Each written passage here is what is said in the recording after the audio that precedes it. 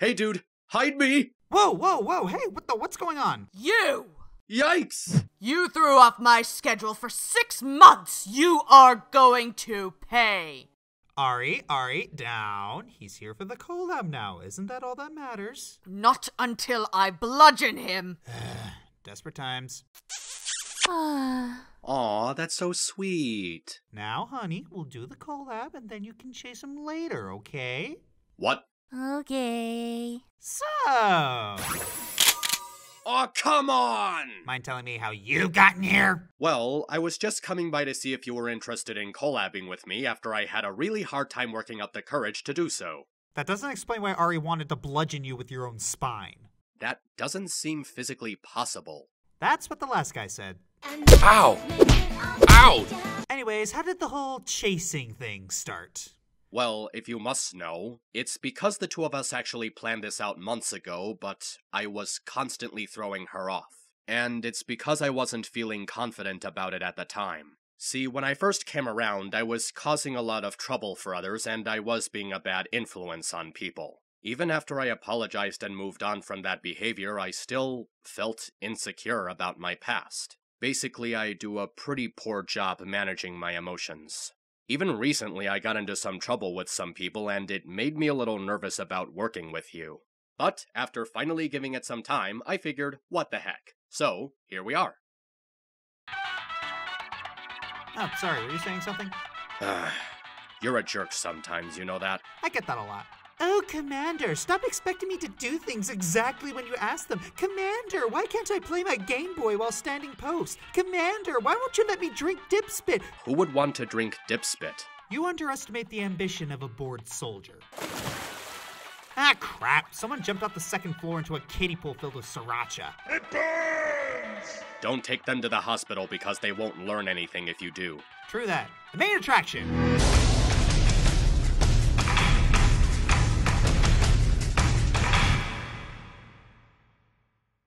So the episode opens up with Applejack and Twilight setting up a concert. Wow, Applejack.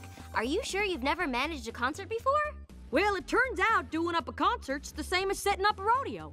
Doubt it. Yeah, you don't need cows and bulls to set up a concert. Yeah, but what if we did? Then we'd be watching barnyard animals. And thanks to Pinky's connections organizing the Ponypalooza Rock Concert, we've got quite a lineup for the Helping Hooves Music Festival. Wow, did they just reference one of the chapter books? That's some pretty good cross-media continuity. Don't get used to it. Don't get used to it. Aw. So Pinky arrives and says that she's booked the biggest pop star in Equestria. Sapphire Shores? Sapphire Shores? Please! Sapphire Shores is merely the second biggest pony pop star in Equestria. So the Pony of Pop is now the second biggest pop star? Oh, that's nothing compared to what she brings up next. I have booked the one, the only, Countess Coloratura! No, she's not. Songbird Serenade is. Yeah, I don't mind celebrities voicing pop icons in Equestria that much, but the continuity of who is the biggest star is pretty flimsy. I mean, sure, pop stars are a dime a dozen, but the ones in MLP seem to get unseated pretty fast. Well, that's showbiz. So then everyone freaks out when Applejack says that she's never heard of Countess Coloratura. Though I did know a gal named Coloratura when I was just a filly. Wouldn't it just be the funniest thing if that Coloratura and this Coloratura were the same Coloratura? Subtle. Do you have any idea the number of hoops I had to jump through to get her to perform at the festival? A whole lot of hoops! That pony is very demanding! I completely understand. We, artists, require certain necessities in order to do our best work. What? No, we don't! Here's your macaroni and cheese with imported Gruyere and Romano, with popcorn chicken on the top for your Monday motivation. Thanks. That sounds gross. Can I have a bite? No, it's all mine! Then Applejack begins to reminisce about her childhood with Coloratura, or Rara. They were even in a talent show together. Equestria, the land I love, a land of harmony. Wow, puberty hit her like a truck. And her cutie mark glows without the aid of a map? Well, add that to the list of things about cutie marks that make no frickin' sense. Why does it glow? I mean, she's exercising her special talent, but plenty of ponies do that without it happening. I guess Rara's just special. Just like my dog. Your dog glows? No, I mean he's special because he keeps stealing people's glasses. When I get my vision back, someone in this building is going to be seeing stars. Speaking of stars, looks like she's shown up, and yeah, that would be pretty weird to see your childhood friend suddenly grow up as Lady Gaga.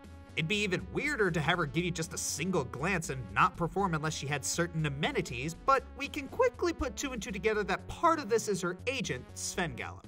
Who will be our fantasy punching bag for the day? But yeah, this is something that a lot of people go through. Reconnecting with childhood friends after not speaking to each other for years can be a bit of a shock. It's just like Rarity says. It can be hard to accept such a drastic change, and we put ourselves in a bit of disbelief. And we usually do it because we need time to adjust away from our childhood perspective. Then we move on to the rehearsal of the song Razzle Dazzle. Wait, they named a song after that one line from Lost? Razzle dazzle! Okay, I'm not usually one for pop music, but this was actually pretty good. The music itself isn't really a parody or satire of pop songs because they're not really making any jokes or statements with the lyrics. It's more just being a generic pop song to make sense in the context of the episode. The visuals, however, are definite parody. The flashing lights, gaudy dancers, even the auto-tune spell, it's all pretty goofy. There's a definite narcissism to the performance here that we see a lot in popular culture. But it turns out that most of it is just Sven-Gallop's idea. And to be fair, obviously his ideas are working. She is the biggest pop star in Equestria, at least until the movies came out. We even see that Raura's diva persona was just something that Sven-Gallop was projecting on her. Because apparently Raura wanted to hang out with the kids, but Sven? Bring me 500 pre-peeled, pre-cored apples, and I want those things in 24 hours! But that's impossible! Okay, if Pinky says that it's impossible, then you know that it's impossible. Now, even though we obviously don't approve of this, obviously it's pretty smart of him to do. In the end, he's the one who made a lot of the decisions that helped Raura get so popular, and he knows how much ponies would kill to have her. It's a simple but very effective network of extortion and blackmail. Also, turns out that Applebloom was mentioned in Raura's letters. So, wait, if Applejack wrote to Raura from childhood up until Applebloom was old enough to move around, that means that Applejack's parents died sometime in that time frame, and Applejack probably wrote about that too. Go, fanfic writers, to your keyboards! Applejack confronts Raura about Sven's demands, but Sven seems to have done a very good job hiding his greed from her, so much that she sticks up for him, and it does sound very believable. Except for one part. What? But he knows how important charity is to me, and leaving the festival would completely ruin my image. Yeah, that's a good point. That's a bit of a gamble he's taking, asking for those comforts under threat of pulling out. Unless he was bluffing, like, you didn't get it? Oh, I suppose it will have to do, but I expect some better compensation later. It's a classic guilt trip tactic to bleed out more favors from someone. How are you so knowledgeable on the subject? It's in The Art of War. No, it isn't. Have you read it? No. Then shut up. We see that Applejack insists on exposing Sven-Gallop, and Raura reluctantly agrees to go along with it. The plan goes off without a hitch. Surprisingly, did Sven really not see Twilight? You two were hanging in the middle of the air. How could I not see you? Also, what's with that projection and recording spell? Can you just record anything you see and hear?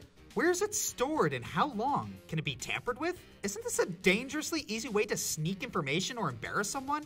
Man, security must be a bitch in Equestria. I hope the law is equipped to deal with it, which again begs the question as to why there's so little. There's a simple two-word answer to that, my friend. Asshole. You clearly don't understand the real me. Symbolism! So then Sven-Gallop leaves, obviously to find some other naive hopeful to exploit. And given the relatively similar visuals and the fact that Raura is no longer the biggest pop star in Equestria, I think we all know what happened. What are you... Oh no.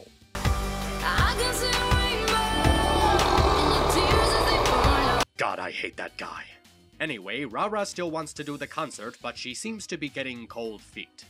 This is gonna be a disaster! I'm gonna be terrible! Can you give us a minute, Rarity? Certainly. I love Rarity's expression. You can tell she's thinking, freaking drama queen, and I'm just giggling at the subtle hypocrisy. The real perk of friendship is getting to see your friend being true to their self. And Raura, when you're simply yourself, you're the brightest star I've ever seen shine.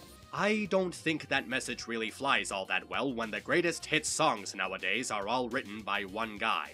Yeah, I realize this is pretty cynical, but in practice, a lot of the be yourself and stay true to who you are rhetoric gets called into question when people do get popular from following the crowd and being resourceful. However, what makes this message work is that it isn't made about success. They twist it to make it about friendship, and that actually changes the meaning for the better. When you're honest with yourself and put your heart out, you really see who your true friends are. A true friend might not understand the things you're passionate about or exactly what makes you tick, but they're happy that you do anyway. True friends don't want to see the masks or decorations. They don't want the showboating. They want to see you. I will admit that it's a very basic and cliche message, but what really gives it meaning is how Applejack delivers it to Coloratura. Throughout the episode, we see how she establishes her strengths as a supporting character, and one of those strengths is bringing out the best in others. She gives her Philly Hood friend the confidence she needs to get over her anxiety, and she teaches her that all you have to do is be someone who's honest with themselves. And also how they should never forget where they came from and how they got where they are now. This song may be familiar, but yet it's totally different. Kind of like me. Get it? Get it? And then we get to the song. Parts of it are a little on the nose, like the whole "there's more to me" bits, but overall, it's a very sweet song. There's a good reason that Ra-Ra and Applejack became friends. They value honesty and openness. Admitting you make mistakes isn't easy for a lot of people, and showcasing not only the best, but the worst aspects of yourself is really putting it out on the line. This song number was glorious. There's just so much about it that makes it feel very special and one of the best in the whole show. The visual direction is very well done, with a gentle blend of colors and wide views of the performance. The way the camera gently pans around the stage lends you into the atmosphere and helps it feel very soothing and comforting. Of course, what really makes it stand out is the lyrics and the range of the singing. The words mirror a lot of the character development Coloratura has experienced without it feeling phoned in or forced. And seeing AJ getting teary-eyed at the sight of her friend expressing herself in a new light is actually very touching. It means so much because you've seen everything she went through in the episode to help her grow as an individual, making her accomplishment have a sense of passion to it. And Coloratura's singing voice is pure gold. The tone of her voice just feels so triumphant and sophisticated. It reaches a lot of highs and lows, making for a balanced range. It's a very emotionally involving song that I still find myself replaying whenever I come back to this episode. It's really just that good. So then we see who won the contest, the Cutie Mark Crusaders, because of course they did. They end on Equestria's national anthem, and that was the main attraction. Wasn't great, but wasn't awful either. We got to see a little bit of Applejack's childhood, and Coloratura had a unique arc as an XP, had a few flashy effects and nice backgrounds. Not really much to say about the episode, though a lot of people forget that this was Amy Keating Rogers' last episode. In a way, this episode kind of does feel like a send-off. And a really good send-off at that. Years ago, I made a tribute to Amy Keating Rogers and her entire run on the show. And looking back on this episode now, I'm really glad I did that because this one really shows what kind of presence and impact that she left on the ones she wrote. Personally, I've never really cared for who was writing which episode, but with Amy Keating Rogers, she was a very special example. What makes her the exception is how different she was and how she was able to stand out in the eyes of the fandom.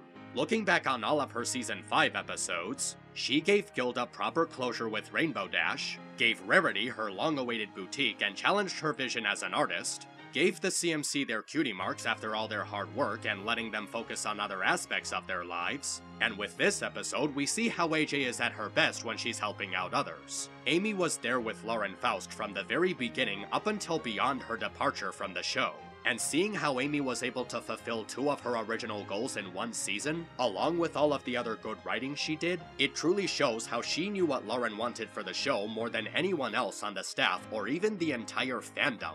It's a bittersweet feeling, but a really good kind of bittersweet. And I'm really glad that I got a chance to revisit that kind of feeling when I came back to this episode. Alright, get in the party howitzer. What? No, why would I do that? Time's up! Get in the party howitzer or get eviscerated. Your choice. Give me your spine so that I may beat you with it! Howitzer it is! Bye! Now go and relax. You take your job way too seriously. But I have a bloodlust that must be sated. You can't just... Cheater. Razzle